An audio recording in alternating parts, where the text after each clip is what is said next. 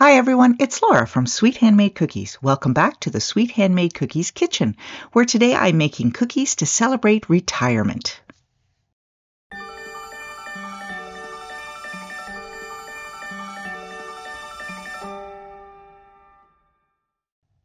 First things first is the dough, and so I'm gathering the ingredients. I need all-purpose flour, granulated sugar, unsalted butter, kosher salt, eggs, and vanilla beans.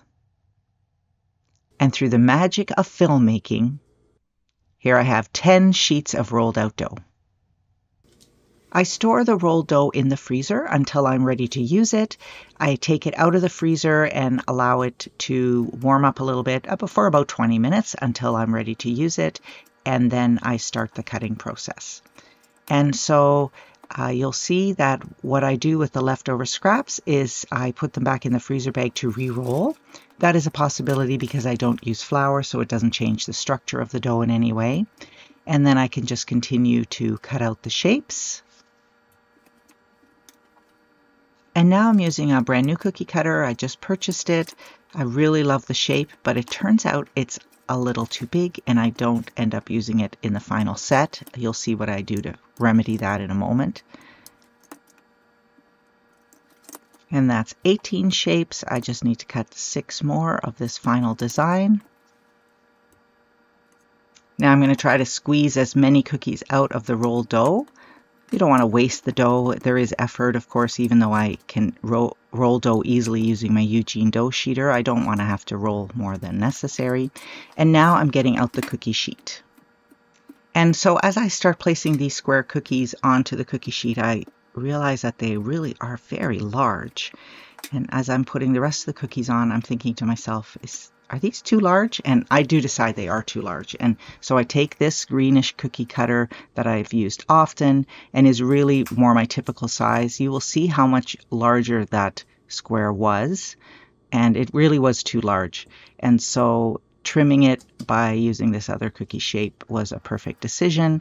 I then am able to squeeze all 6 of those cookies plus 2 more, so 8 cookies on the cookie sheet. And then I know that I am in the right ballpark for cookie size. Now I'm heating up the oven, and while I am baking the cookies, I'm going to get started on coloring the icing. But first, I'm going to show you how I made the royal icing, which I did the day before. And so I always start the same way with royal icing, and that is mixing meringue powder with water. And I do that in my stand mixer in a bowl that I have dedicated to royal icing. I never mix anything else in that bowl. That eliminates the risk of having grease in the bowl, which would be detrimental to the consistency of the royal icing.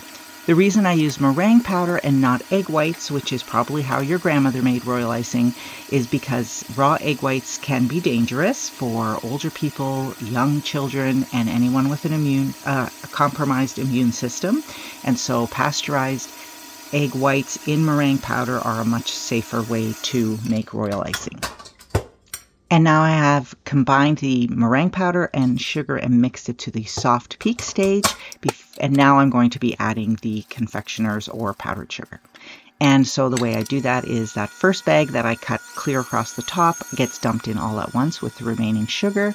And then the second bag is going to be added just a little bit at a time. I allow that sugar that I add to get mixed into the icing. Then I turn the mixer up a little bit higher. If I add it all at once, I'd get a massive sugar cloud that I would spend a lot of time cleaning up afterwards, so that's not how I like to operate, and so I just add a little bit at a time. And then I go in and I scrape the sides of the bowl to get off any other sugar that hasn't been incorporated, give it one final mix, and you'll see it becomes a very stiff icing that is perfect for if I need to make flowers or need to thicken some icing that I've accidentally made too thin. And now the cookies are baking, and I am taking that icing that I made yesterday and I am going to get it ready to flood the cookies. And so I measured out about 600 grams of icing.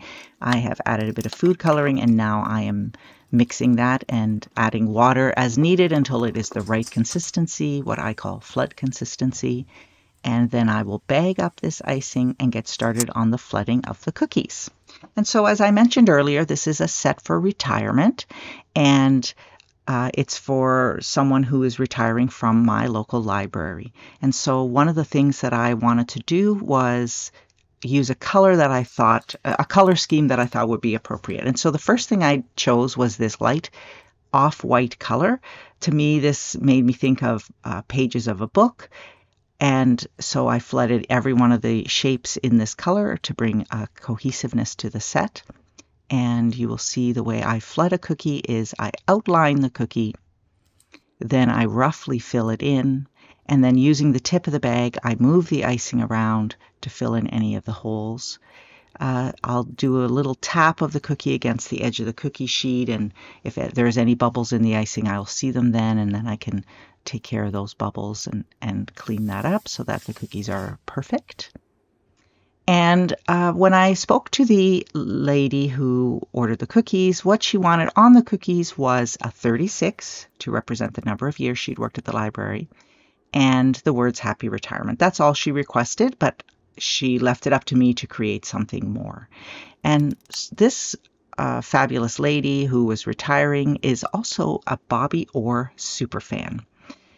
She has met Bobby many times, and in fact, a few years back, I created a set of Bobby Orr hockey jersey cookies that she brought to him.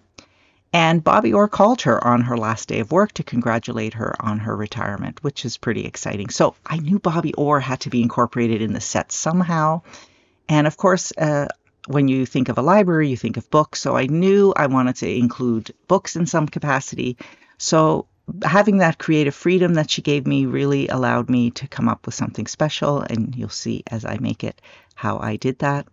And so I continue flooding the cookies and getting ready for the next stage.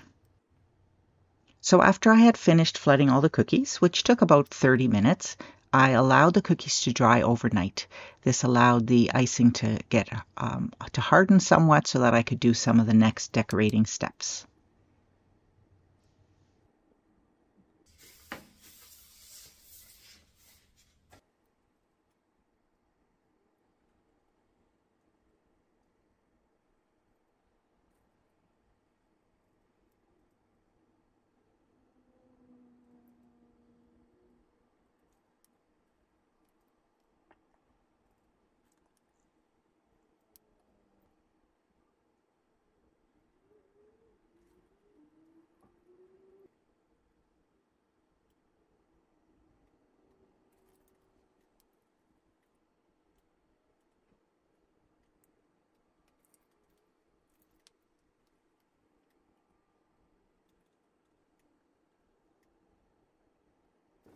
So it's the next morning and I'm going to get working on the colors to finish these cookies. So I'm measuring out 3 bowls of 200 grams of icing each, and then I'm going to get started on making the colors. And so I have chosen a color scheme of blue, and you'll see I'm going to use the blue gel coloring here and get it all over my hands, so I'll go and wash them. I'm going to use the blue, I'm going to use a reddish orange, and then I'm going to create a kind of golden yellow. And I'm using this golden yellow because I want to incorporate Bobby Orr in some capacity, and he played for the Boston Bruins, and the Boston Bruins colors are gold and black. And so usually when I mix the colors into my royal icing, I automatically adjust the consistency of the icing as well. I'm not doing that right now because I'm going to use the stiff icing to decorate a couple of the cookies first, and then I will adjust the consistency. And so you'll see I'm going to take 2 of the colors and I'm going to put a swatch, a smear, I don't know what the right word is, of color onto these cookies.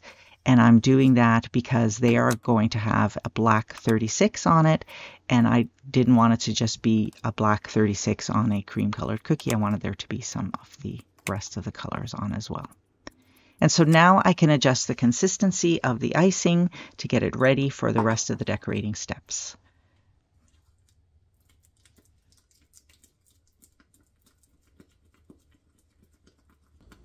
And if you have watched me make icing before, you know that the way I check the consistency of the icing is to check to see how long it takes for the icing to smooth over on the top. And so I allow a ribbon of icing to fall onto the icing in the bowl. I count to 10 seconds using my watch, and then I shake the bowl for another 2 seconds, and if it is completely smooth on top, it's ready to go.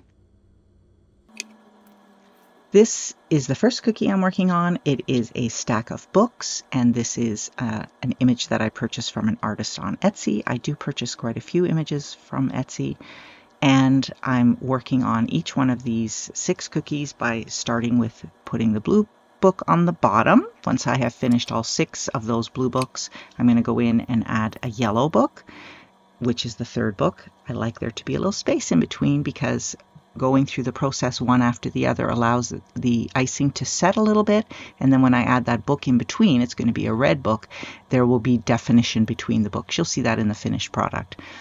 Just giving that a little bit of time to allow the icing to crust will allow that icing to not flood together. And then I'm going to add a little blue book on the top of this little pile, and then move on to the next design.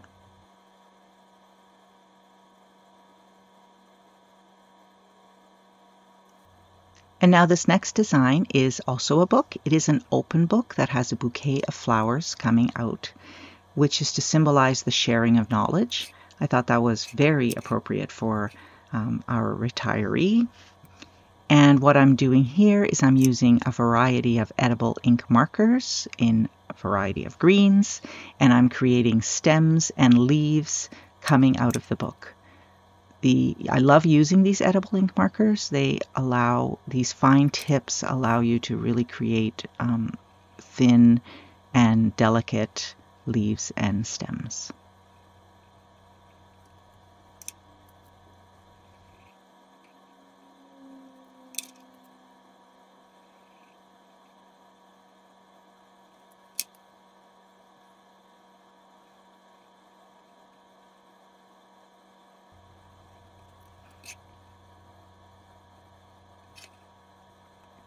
And now I'm going to add the spine of the book in that orangey red. And I will add flowers in blue.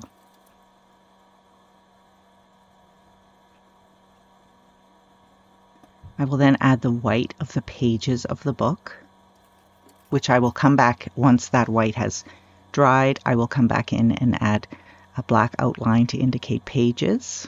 And then I'll repeat this 6 times because I'm making 6 of these cookies. But I think they turned out really cute. And I'm using that same flower design on the Happy Retirement cookie as well.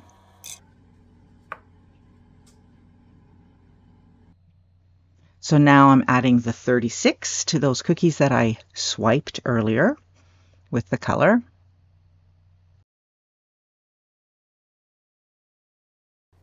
Next, I want to add pages to the book covers, and I do that using my edible ink markers as a palette, and then I paint the books pages in there. I think it looks really great.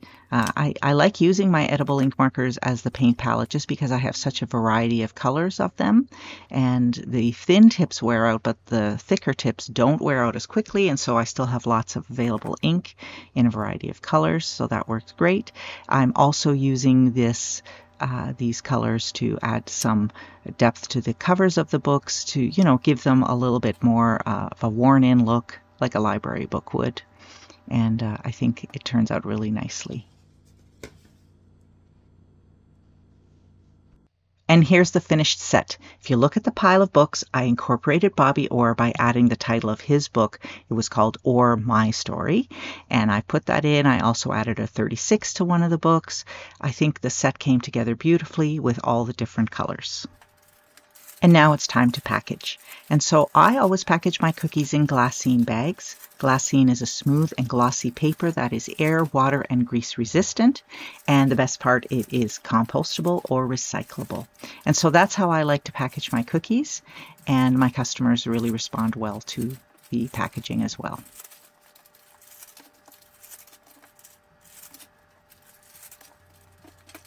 And then I fold each bag top over twice, and I close each bag with a branded sticker. And in my experience, the cookies stay fresh just as long as they would in plastic.